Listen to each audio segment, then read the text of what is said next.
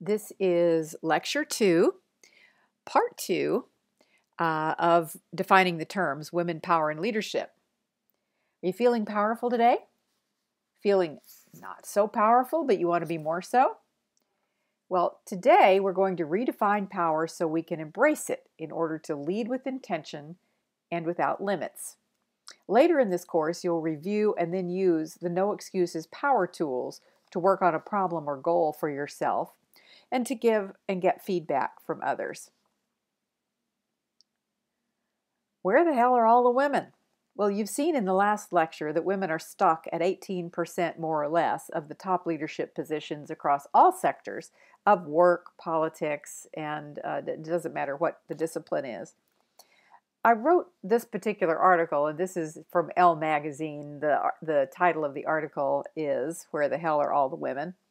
And it was written at a time in 2008 when it seemed like we were going to have our first woman president.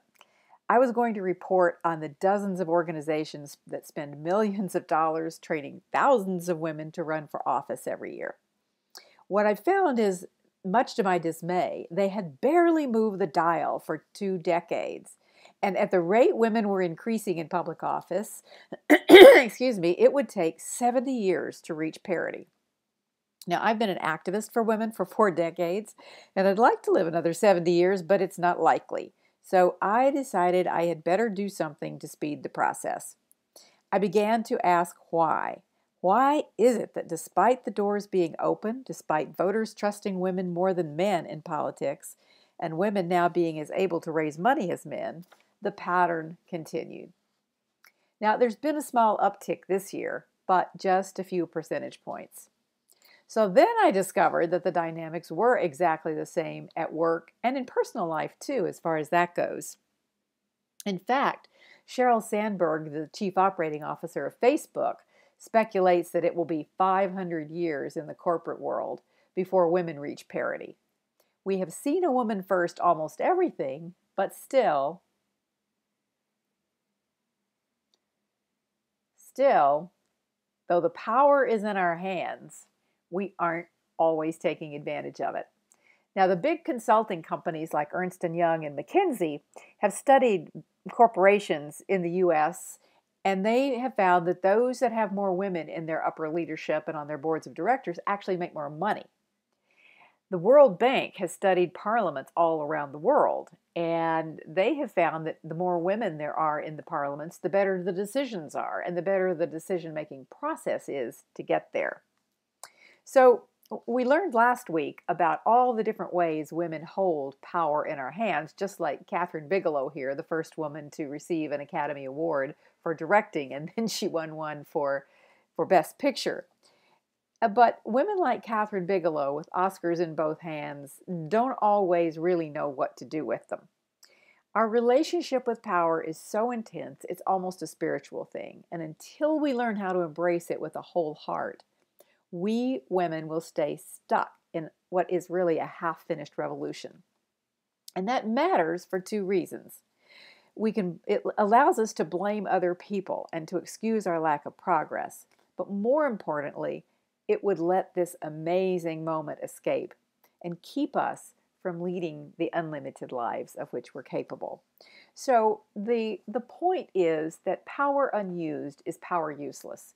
If we hold those Oscars in our hands, but we don't do something to help other women receive Oscars in the future, we aren't going to win. If we hold those Oscars in our hands and we don't do something with them in a positive way to keep advancing women and to make things happen the way we think they ought to happen, to lead and live the way we think it should be, then that power is unused and therefore perfectly useless.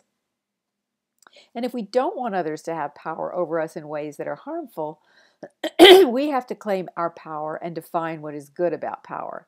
The power to create positive change.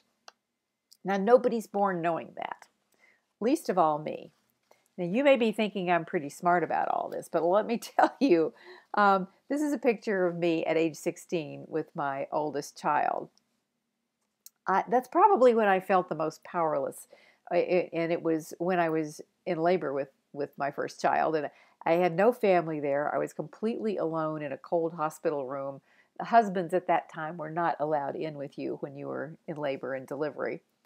I didn't really understand what was going on, what would happen with my body, and I just felt like I was existent.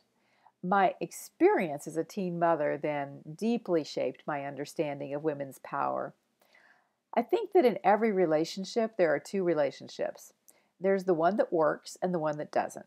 And in a sense, there were two versions of me. There was the part of me that was doing what I thought the culture wanted of me. I loved my children very much, and so I wanted to be the perfect wife and mother. But there was also the part of me that had no way to set boundaries or to take care of myself, and that knew I had made some pretty bad choices and I was floundering. So you might want to think for a moment about your own life and when did you feel the most powerless? Because it's important for us to get in touch with those feelings as well as the times when we feel powerful so that we can emphasize the positive and not be focusing on the negative so much. Now, my father really tried. That's him on the left. And he would tell me that I could do anything my pretty little head desired. But how could I hear him when my mother's behavior told me that women had little power to determine their fates? And then, of course, my father moved us to this tiny little dying West Texas town, much like the picture you see here in the movie poster of the Last Picture Show. And the cultural expectations for women were limited to early marriage, babies, and taking care of the house. I'd like to think that this is no longer the case, but honestly, for many of the self-introductions that I have read, seems like there's still a lot of that going around. And I really tried to be the perfect wife and mother. I thought I did what I was supposed to do, and it was kind of what I had talked myself into wanting. But at some point, we have to ask, am I able to say there's another way? As Audre Lorde says, if I didn't define myself for myself, I would be crunched into other people's fantasies for me and eaten alive. So I started to college when my youngest child of 3 was 4 months old. And it took me 12 years to finish. And the good thing is that along the way, I had time for a number of epiphanies. One of them happened to me when I was working in some organizations supporting the civil rights movement. And I found out about this woman, Sojourner Truth. Sojourner Truth was born a slave. I doubt that anybody could have been born with less power than she had. To be a slave and a woman was a double whammy, believe me. She gave birth to 13 children, of whom 5, I think, lived to adulthood, and several of those were sold into slavery in other plantations, so she probably didn't ever see them again. But Sojourner Truth ultimately became, and by the way, she says she didn't run away from her master. She walked away. She just got up and walked away one day and said, I'm not doing this anymore. And she ultimately became a Methodist minister, a leading abolitionist, and a leading women's rights advocate. Very well known, and in fact, she was arrested in her 70s or 80s for trying to vote in the Washington, D.C. area. So Sojourner Truth inspired me. And looking back at that time, I can see that, in some ways I needed to learn stories like that because I was using powerlessness as an excuse to defer action myself. I think I was afraid of assuming responsibility for my own decisions about life's big questions. But ultimately, I had to learn that I was the real unanswered question. And I had to decide whether I was ready to become a woman on my own, fully responsible for my fate and the consequences of my choices. And I learned that we grow our courage muscles to break old patterns, just like we grow our physical muscles when we exercise them. The resources we need are, in fact, almost always there if we're open to seeing them and wise enough, courageous enough to actually use them. So it was a long journey, and I'm going to fast forward through it. You're welcome to ask questions, but really quickly here, I had a wonderful 30 years as the CEO first of Planned Parenthood in West Texas, then of Planned Parenthood in Arizona, and then of the national organization. And in each of those situations, I had a chance to grow the organization significantly. I had so many amazing experiences. Gosh, like getting birth control routinely covered by insurance plans, turning the movement mindset around from defensive to proactive, at least for a brief shining moment, and getting to lead the whole organization through a 25-year visioning process that revitalized it. I had found a career leading a cause, just like I was leading the March on Washington, the March for Women's Lives in 2004, the one that brought the most people that has ever been brought to Washington for a protest march. By the way, about 1,002,000 or 300,000 people. You wouldn't have known that from the media coverage, but it is in fact true. So it was all great, but what happened is that I had put 150% of myself into it. And in the process, I gave away my power in many ways, just as I had done when I believed as a teenager that the locus of power was outside myself in a culture that told me how to shape my body and my aspirations. I let the movement consume me.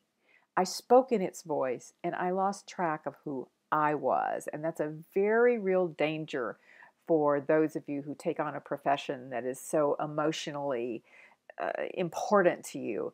I tell you that because there are many ways to relinquish our power, and that's one that might come as a bit of a surprise to you. So, though I had a chance to do extraordinary things and to be in the highest halls of power, as well as to build an organization from the grassroots up, I truthfully wasn't there yet with my own relationship with power. And so then after I left Planned Parenthood, the good news is that there's always another chance in life. And that's a really good thing because I blew my next chance too. The cover of this book is the first one that I wrote after I left Planned Parenthood, called Send Yourself Roses, which I wrote with the actress Kathleen Turner. And I love her. She's fabulous. We're great friends. And we were equal partners in this project.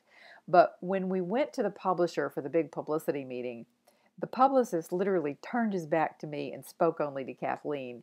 And honestly, it was in that moment that I finally had the necessary confrontation with myself. And I thought, you idiot, you've done it again. You're speaking in someone else's voice. Get a grip. It's time for you to speak for yourself. And so at that point, I was already a grandmother with many grandchildren, and at an age when many people are starting to retire. But I was finally learning to embrace my own power. Several of you have commented that you really like the baby elephant story that I tell in No Excuses. And the thing is, I was still thinking like a baby elephant. You might want to think for yourself and maybe jot down some notes for yourself. What baby elephant thinking do you have in your head that's keeping you from claiming your power? And sometimes it's not just baby elephant thinking, but this is my friend Brooke Axtell. She's an author and an activist. And sometimes that self-limitation comes from very deep trauma and pain. Brooke was sexually assaulted brutally and repeatedly as a child. In her poetry, though, she explores her own journey to defining her terms, claiming her power, and using her authentic voice. And those are just some of the very real hardships and journeys that we have to recognize, and that some of you have told in your own stories, and that coming through it has given you a sense of your own power along the way. What doesn't kill us makes us stronger, as they say. Now, these traumas, cultural discrimination, and cultural pressures are real.